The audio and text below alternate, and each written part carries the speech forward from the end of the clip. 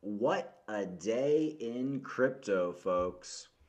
Bitcoin up 10% today after Treasury imposes new sanctions against Russia's central banks.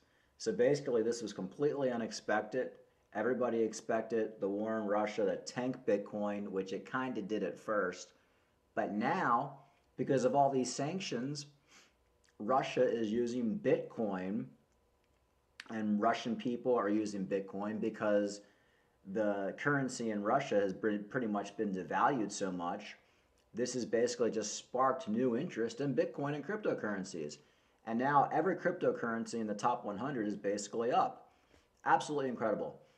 This video is about why it's always important to have skin in the game.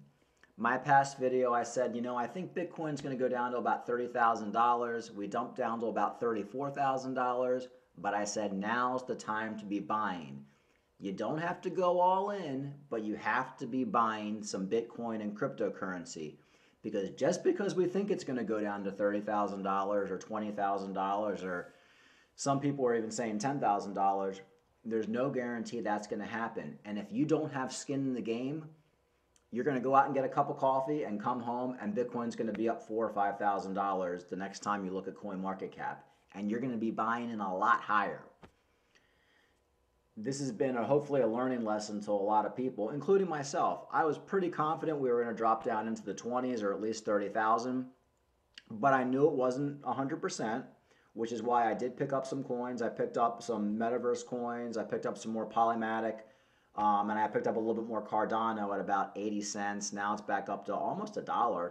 Cardano back up to almost, well, like 96 cents. I think it was like 98 cents a few minutes ago.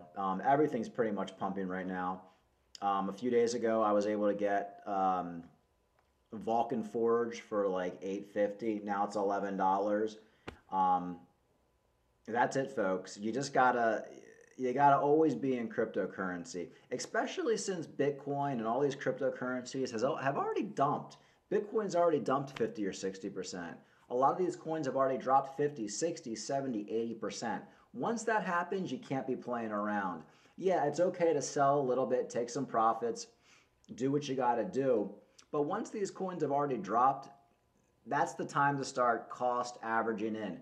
I still had a lot of money on the side because I thought we were going to dump further, but we didn't. So that money is just going to have to stay on the side. And thankfully, I still have about 65, 70% of my portfolio in crypto. So today is a good day, folks.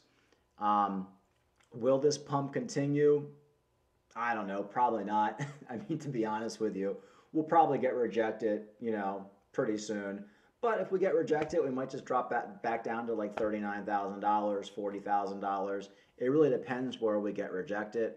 If we get rejected at like 45,000, maybe we'll just dump back down to 42. I can't see this being sustainable. I do think we're in a bear market. But bear market or not, it's pretty cool. So my advice is take some profits. If you're up significantly on a lot of these coins, if you held or bought days ago, take a little bit of profits, take a little bit off the table because, this could just be a short-term little pump we're getting right now. But, always take profits and always have some skin in the game because Bitcoin is unpredictable. I mean, yesterday I was thinking, Putin's talking about nuclear war. I thought the markets were going to completely dump today. I thought the stock market was going to dump, which it did, and I thought crypto, I was like, this is probably when we're going to get that $30,000 Bitcoin, and it did the complete opposite. Bitcoin is unpredictable. That's what's so cool about Bitcoin. When you think it's down and out, it's kind of like, Little Mac and Mike Tyson's Punch-Out. It comes back roaring. So no matter what happens, even if we get rejected and dump back down tomorrow, it's still a wake-up call that, hey, Bitcoin is going to do what Bitcoin wants to do. Always take profits, always have money on the side, and just kind of hodl. I mean, really, for me, I'm looking 2023, 2024, the next bull market is when I'm going to sell most of my coins, just like I sold most of my coins in 2021.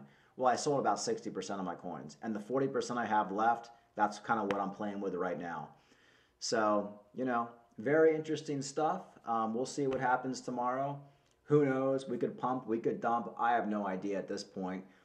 But just have money on the side in case we dump. And if we don't dump and we keep going up, take a little bit of profits along the way and just buy those dips, folks, because yeah, we are in a bear market, and once that bull market comes around in about a year or two, or 2 years, whenever, you're gonna want to have some cryptocurrency to be able to sell, so you can buy yourself a house or buy yourself a car or do whatever you want to do with it. So now's the time to be accumulating. All right, folks.